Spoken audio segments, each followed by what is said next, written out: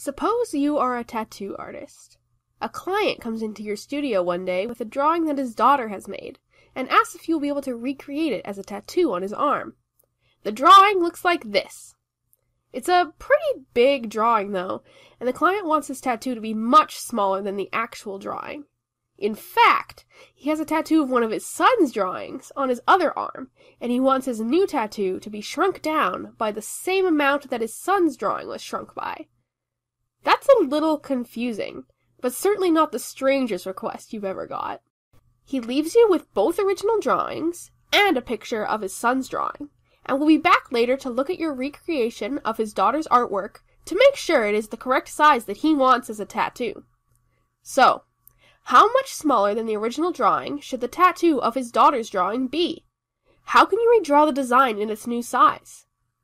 In order to answer these questions, we need to look at the mathematical concept of enlargements and reductions.